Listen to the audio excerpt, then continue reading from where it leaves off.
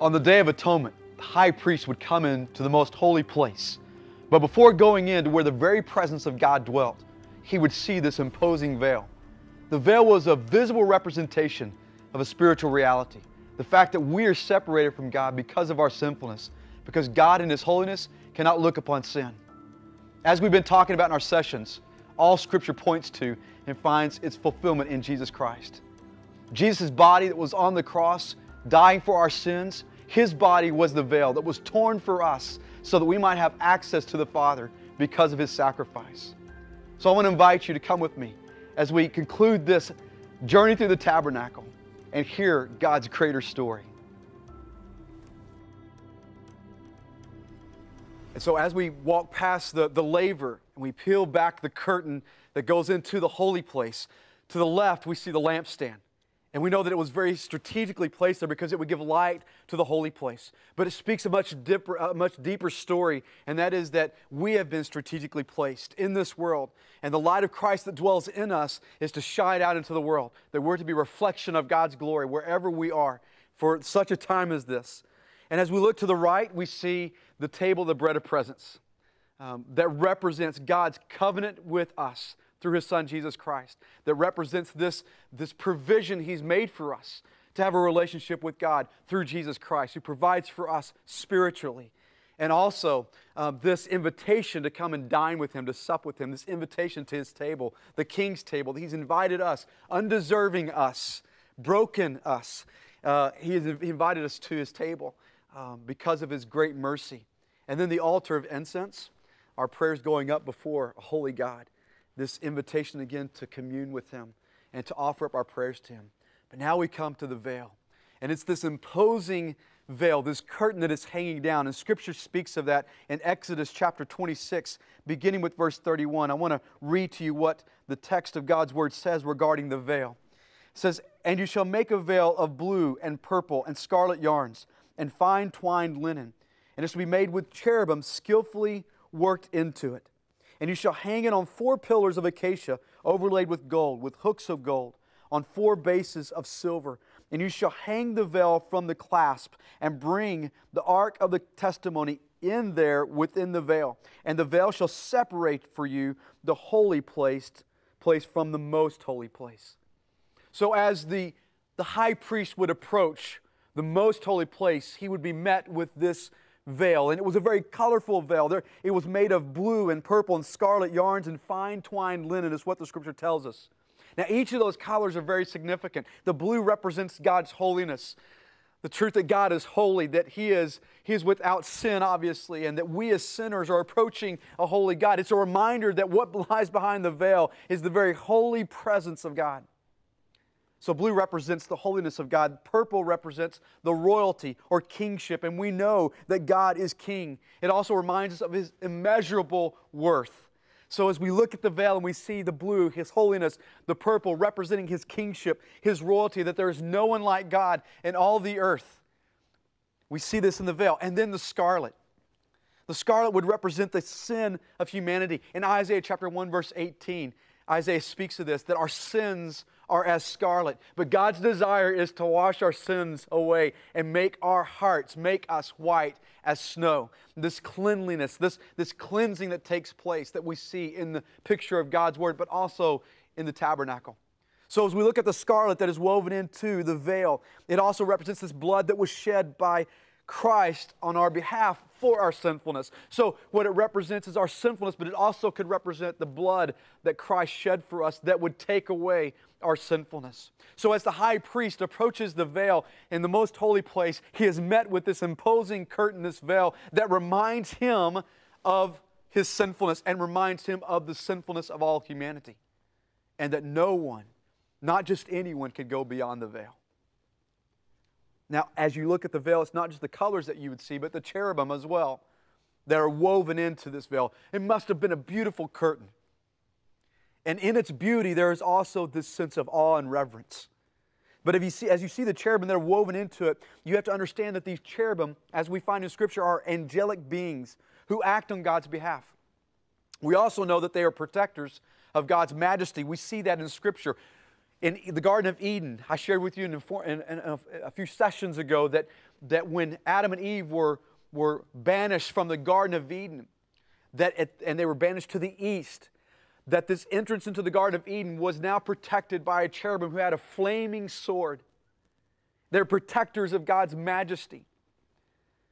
The Bible says in Genesis 3:24, He drove out the man and out of the east end of the garden, and He placed the cherubim and a flaming sword that turned every way to guard the way to the tree of life. They're protectors or guardians of God's majesty. And so as the high priest sees this cherubim up on the veil, he's reminded that they are guarding the majesty of God, and what lies behind the veil is the majesty of God.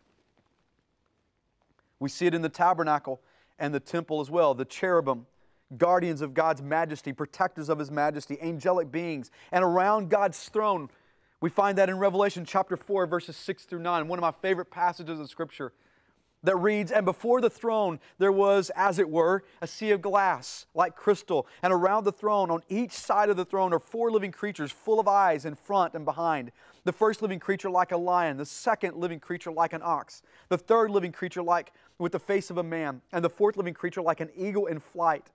And the 4 living creatures, each of them with 6 wings, are full of eyes all around and within. And day and night they never cease to say, Holy, holy, holy is the Lord God Almighty, who was and is to come.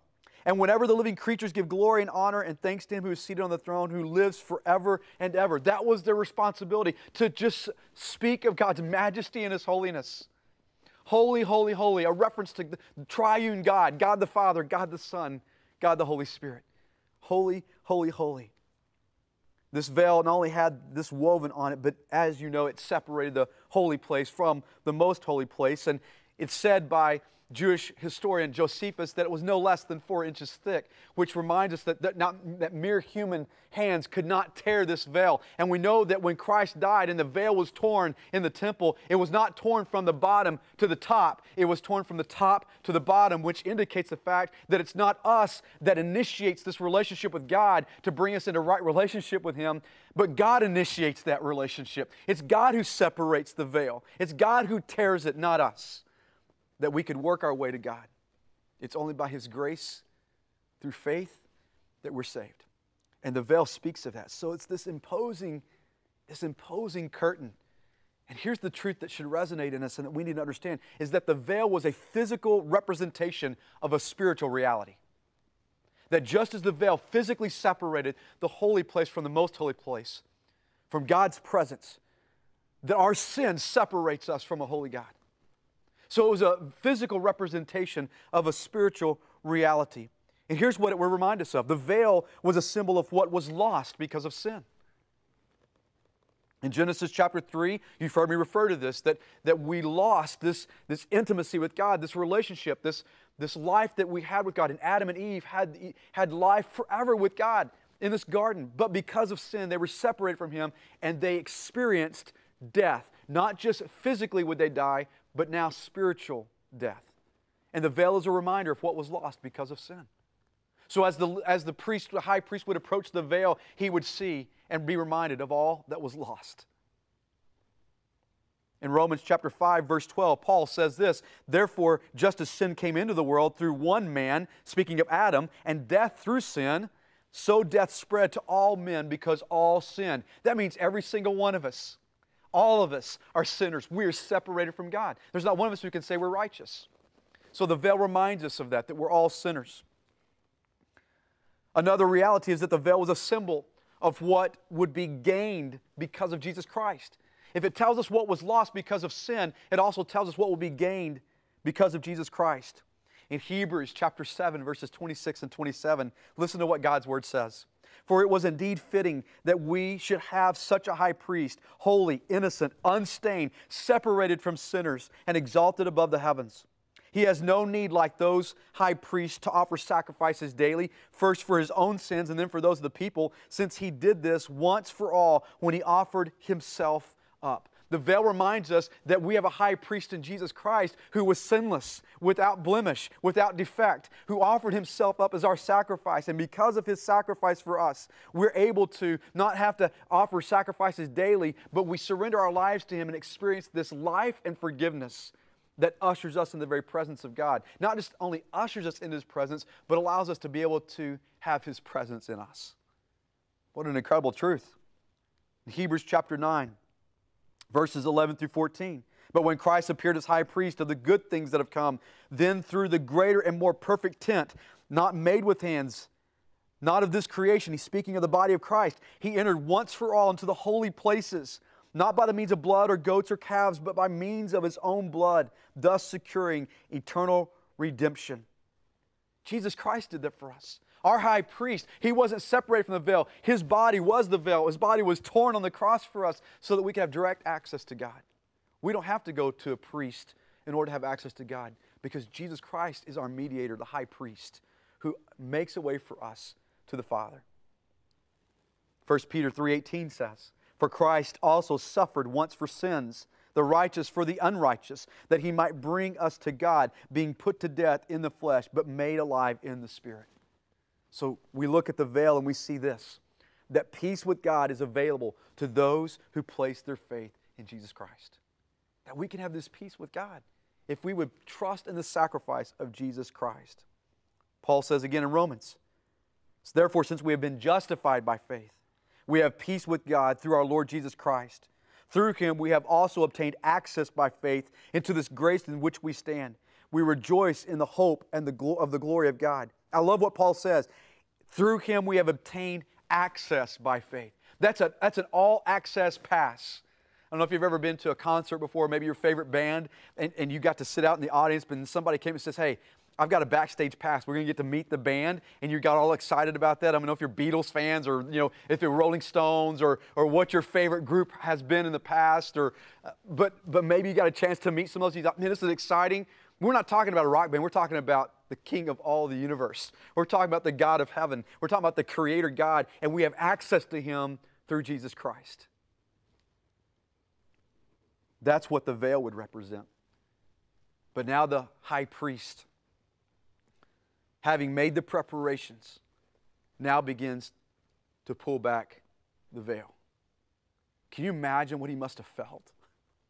Knowing that he's going from the holy place now into the very presence of holy God. He had to have everything right so that he wouldn't die. He had to be pure so that he could live and offer atonement, splashing the blood on the mercy seat for the sins of the people. And so we come and we look in this most holy place, and there is the Ark of the Covenant and the mercy seat. Only once a year the high priest could enter, and it was on the Day of Atonement. It's also known as Yom Kippur, so that he might make sacrifice and offer this sacrifice for the sins of the people of Israel. So you have the Ark of the Covenant, and then you have the mercy seat, which rested upon the ark, with the cherubim facing one another, and their wings were spread over the ark. In other words, this was the very throne room of God in the tabernacle. This is where His presence would rest, and God's glory would dwell there in the midst of the Israelites. Now, the Ark of the Covenant was obviously the place of God's presence. It was the place where God met and talked with Moses. We see that in the Scripture. It's the central focus of the tabernacle. And within the ark itself, it contained the tablets of the Ten Commandments, a jar of manna, and also Aaron's staff. Hebrews chapter 9, verse 4 tells us that having the golden altar of incense and the Ark of the Covenant covered on all sides with gold, in which was a golden urn holding the manna, and Aaron's staff that budded, and the tablets of the covenant. The Ten Commandments. The Scripture tells us, "And in the ark you shall put the testimony that I shall give you," the law of God that reminds us, it shows us that we're sinful. The law exposes our sinfulness. It shows us and tells us how sinful we are against a holy God. So there in the Ark of the Covenant is the Ten Commandments, or the tablets of the stone, that show us that we are sinners against a holy God. Then the jar of manna. Exodus chapter 16 tells us, "As the Lord commanded Moses, so Aaron placed it before the testimony to be kept." This provision that God reminds us of, this manna. And also Aaron's staff, the rod of Aaron. It says, "And the Lord said to Moses, put back the staff of Aaron before the testimony." We find that in Numbers chapter 17. Now remember, as we've walked through this study of the tabernacle, you've heard me say over and over again that all Scripture points to and finds its fulfillment in the person of Jesus Christ. And so when we look at Jesus and the Ark of the Covenant, we see Jesus Christ, who is now the visible presence of God. The very visible presence of God, the image of God, God in the flesh, that we see this. When we look at the testimony or the tablets of the commandments, we see that pointing to something greater, something bigger. We see that pointing to Christ, in that this is what's true. Jesus Christ is the fulfillment of the law. Matthew chapter 5, verse 17, Jesus said, "Do not think that I have come to abolish the law or the prophets. I have not come to abolish them, but I've come to fulfill the law." I mean, even John writes, the Gospel of John, "In the beginning was the Word, and the Word was God. The Word was with God, and the Word was made flesh and dwelt among us." He says that in John chapter 1, verse 14. So we know that, which is the second thing. The Word was made flesh. So He was not just the fulfillment of the law, but the law now is made flesh. And it says the Word became flesh, it dwelt among us, and we have seen His glory. Glory as of the only Son from the Father, full of grace and full of truth. So now the law, the Ten Commandments, the tablets would point to the person of Jesus, that He's the fulfillment of the law, that the Word has been made flesh. And here's the third thing, that the Torah revealed in and through Jesus Christ. The law was revealed in and through Jesus. And here's what I mean by that.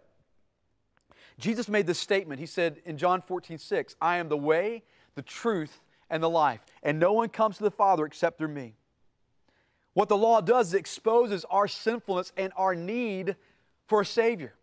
And not just any Savior, but the Savior, Jesus Christ, the one who was without sin, the one who made the sacrifice on the cross for us. And so the law exposes our sinfulness. It reveals our need for a Savior. And when Jesus said, "I'm the way, the truth, and the life," there's something deeper even in that He's saying.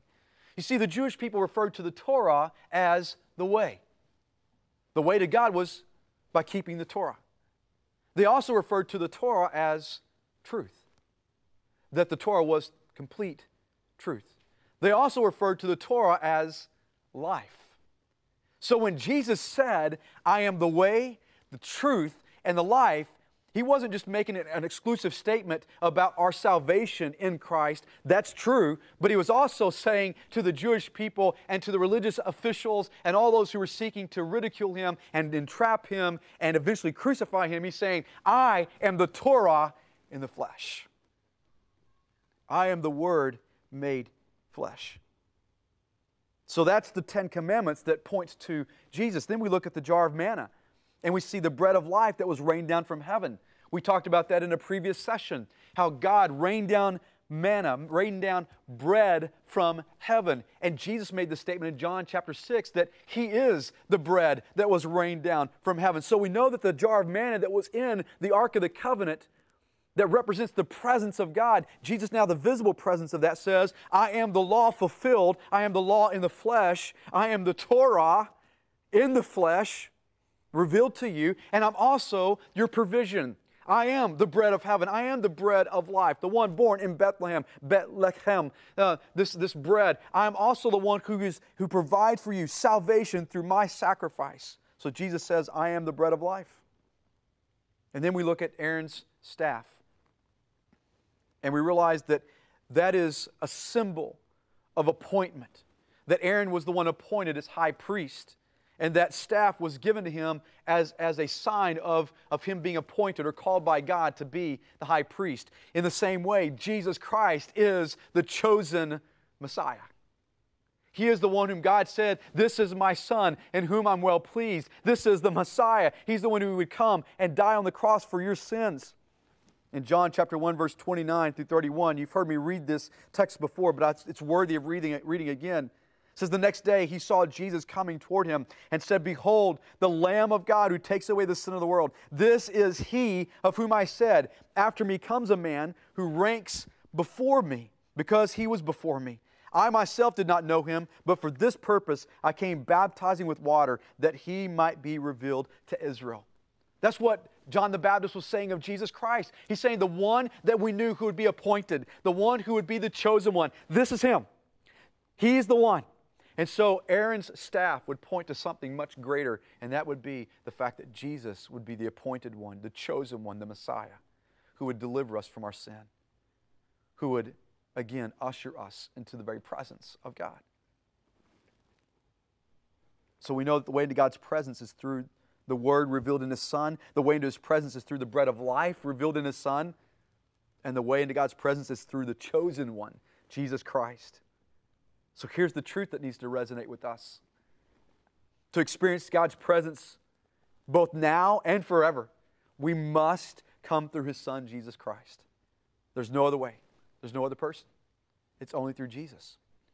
So as we look at the veil, we move beyond it, we see the Ark of the Covenant and what it represents and the contents within the Ark of the Covenant. We look at now the mercy seat that rests upon the Ark of the Covenant, the cherubim with their wings outstretched, them facing one another, and it serves as the very throne of God, this mercy seat.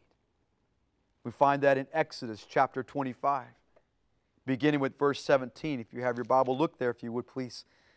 In Exodus chapter 25. You shall make a mercy seat of pure gold, 2 cubits and a half shall be its length, and 1 cubit and a half its breadth. And you shall make 2 cherubim of gold, of hammered work you shall make them, on the 2 ends of the mercy seat. Make 1 cherub on the one end, and the cherub on the other end. Of one piece with the mercy seat shall you make the cherubim on its 2 ends. The cherubim shall spread out their wings above, overshadowing the mercy seat with their wings. Their faces one to another toward the mercy seat shall the faces of the cherubim be. And you shall put the mercy seat on the top of the ark, and in the ark you shall put the testimony that I shall give you. Therefore I will meet with you, and from above the mercy seat, from between the 2 cherubim that are on the ark of the testimony, I will speak with you about all that I will give you in commandment for the people of Israel.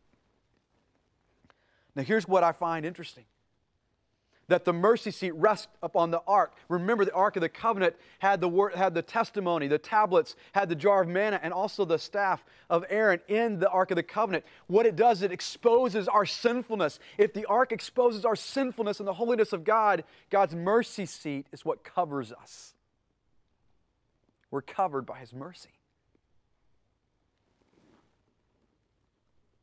Once a year, the high priest would take the blood of a sacrifice,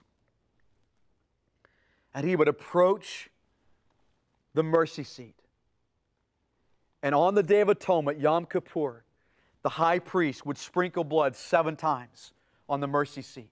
Significant. Why? Because the number 7 is the number of completion. It's the number of perfection. It's the number for holiness. And so now you have this high priest sprinkling 7 times on the mercy seat, saying that this blood will perfectly cover the sins of the people. Now remember, it's pointing to something greater. We're going to get to that in just a second as we wrap this session up. But the high priest would come in, and for 7 times he would sprinkle the blood on the mercy seat. But why blood on the mercy seat? We know that Scripture says without the shedding of blood there is no forgiveness of sin. But why blood on the mercy seat? Well, it's because propitiation had to be offered for the sins of the people. Now, I know that propitiation is a big word, and I'm not a big fan of big words. So let's look at what propitiation means. What it means is it's a just payment to satisfy and turn away God's wrath. There had to be payment for sin. And that's what propitiation is. It's a payment, and it's a just payment. It's a full payment. It's not partial payment, it's full payment. And so there had to be full payment for the sin that we've committed. In Leviticus 16, the Bible says, "And he shall take some of the blood of the bull and sprinkle it with his fingers on the front of the mercy seat, on the east side. In the front of the mercy seat, he shall sprinkle some of the blood with his fingers 7 times. In Leviticus 17, verse 11, "For the life of the flesh is in the blood, and I've given it for you on the altar to make atonement for your souls. For it is the blood that makes atonement by the life." So the innocent blood of an animal whose life is taken, the blood is shed and is sprinkled on the mercy seat, is a picture of Christ's blood shed on the cross for us. It's this payment, that there had to be a just payment in order for us to be forgiven of sin. So that's why blood was on the mercy seat. But also, this payment was necessary so that atonement might be made. The word atonement literally means covering. That we might be able to be one with Christ. In other words, be in relationship with God through Jesus Christ. It's this covering or the taking away of sin that we might be in right relationship with Him. Leviticus speaks of this, that the blood covers us and we're atoned. Now, we move forward and we see that everything in Scripture finds its fulfillment in Jesus Christ. And so we ask the question, if there's blood on the mercy seat, then why did there have to be blood on the cross? Well, in Hebrews chapter 9, we've looked at before that Christ has made this sacrifice for us. He's offered this sacrifice once and for all to bear the sins of many, and He'll appear a second time, not to deal with sin, but to save those who are eagerly awaiting Him. That Jesus Christ did not have to go in and suffer repeatedly and make sacrifices repeatedly once a year like the high priest did. Jesus made the sacrifice once for all for our sin. And there had to be blood on the cross. Jesus' death on the cross is the propitiation or the payment for our sins. 1 John tells us that in 1 John 2:2. He is the propitiation for our sins, and not for ours only, but also for the sins of the whole world. It's not just for you and not just for me, but it's for everyone. And so Jesus' blood was not just sprinkled on the cross, it was splattered on the cross, it was shed on the cross. It was a cruel death. The blood of an innocent man, Jesus Christ, who is fully God, fully man, for the guilt of us. But also Jesus' propitiation for our sins has satisfied God's wrath and offers us reconciliation with God. When God looked upon His Son's sacrifice, when Jesus said, "It is finished," God was pleased with the sacrifice of Jesus Christ. And because of that, the veil was torn, symbolizing the fact that no longer did we not have access to God the Father. The tearing of the veil was God's way of saying, "I am pleased with the sacrifice of my Son." And now He reconciles us. He brings what's been broken because of sin into relationship with Him through Jesus Christ. Here's the great news of the gospel, though. That love and justice collided at the cross. And it's there that God's wrath is satisfied and reconciliation is offered. You see, God is a God of love, but God is also a just God. And a just God demands a just payment for sin. It would be like going before a judge, and as you're before a judge and you're in this courtroom, and you're there because you are listening to a case of someone who has committed a hideous crime, a crime of murder. And all the evidence stacks up against this one who has committed this crime. And as you're observing in the courtroom what this judge will do, you're thinking this judge would be a just and fair judge. But as all the evidence is laid out, he comes back and he renders his verdict and he says, "You've lived most of your life really well. You've made this mistake. You've committed this hideous crime. It's obvious. And all the evidence is stacked against you. But I'm going to let you go. There's no payment needed. I'm just going to let you go." Now you, sitting in the audience, you probably would think, how can this be? That judge is not being just and fair. Well, in the same way, how could we expect God to be just and let us off as sinners? There has to be just payment. And Jesus said, "I'll make the payment through my blood that they might be set free." Love and justice collided at the cross. And it's there that God's wrath is satisfied and that we are able to be reconciled with God. That's the story God's telling through the tabernacle. From the outer courtyard, past the altar of burnt offering, the sacrifice that was needed, past the laver that represents us being clean before God, to the lampstand that says, now the sacrifice has been made and you've been made clean. You are now the light of the world. Shine for Christ.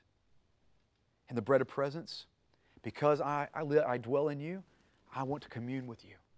I want you to feast on me. And as you do, respond to me with your prayers and your life that's pleasing to me, a pleasing aroma. And know that there's no longer a veil that separates you. You can enter boldly in the confidence of Christ because of what He's done for us. We can enter boldly before His throne and come before Him and receive the mercy because of the blood of Christ that's been shed for us. That's the story of the tabernacle. And God is speaking to us clearly.